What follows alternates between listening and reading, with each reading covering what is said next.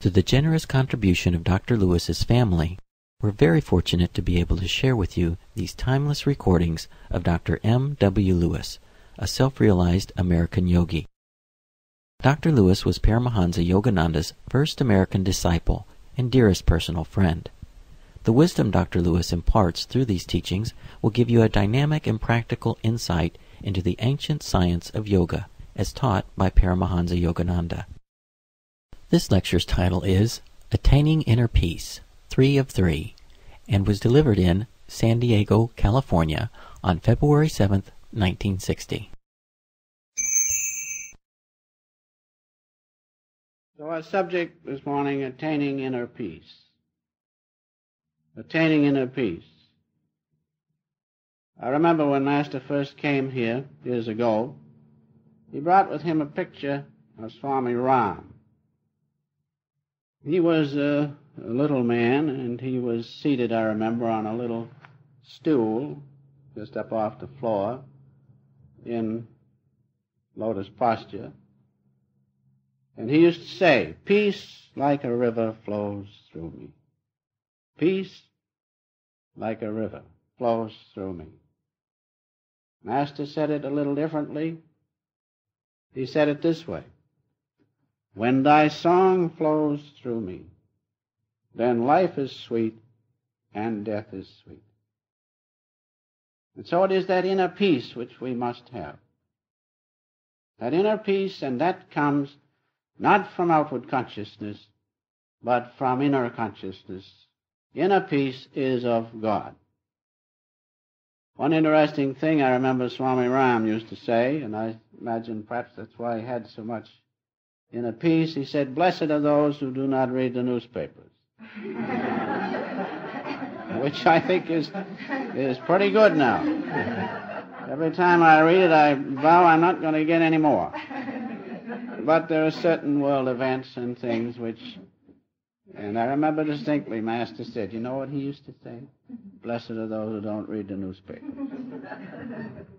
He had a better chance of attaining that inner peace.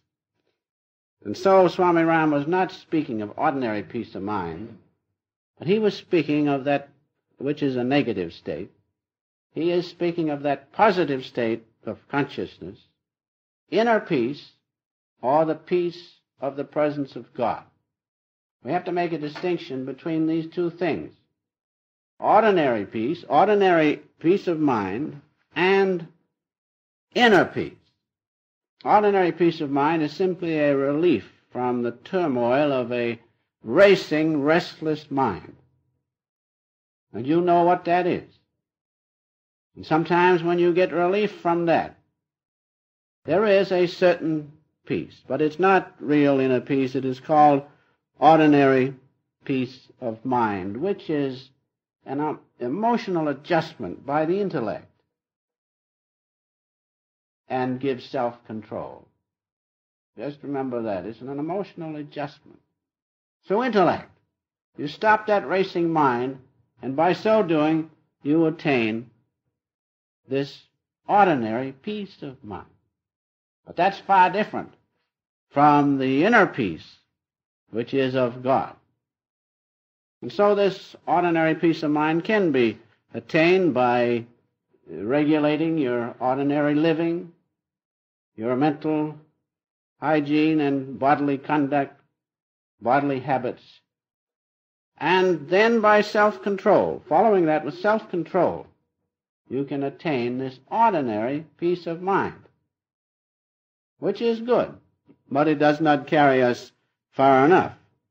It will give you self-control, and thereby you attain ordinary peace of mind. Please make the distinction between peace of mind and true inner peace, which is a state of consciousness not negative like ordinary peace of mind is. It seems positive when you attain it, but you'll never be satisfied with it because it's a negative state. It's a cessation from something, which is good. That's a good start. But that must be followed with a positive state, which is the inner peace of God.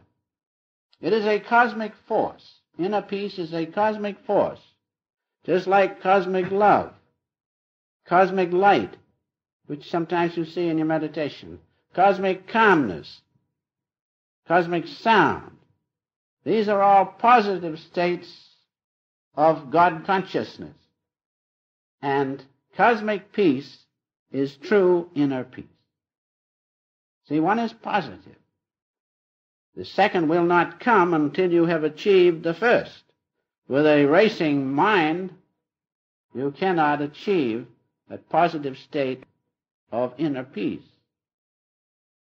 They do not go together. One is the unity of God's consciousness. The other is duality of outward consciousness. They will not merge until you have stilled the waves of the mind, and then they flow together in perfect harmony.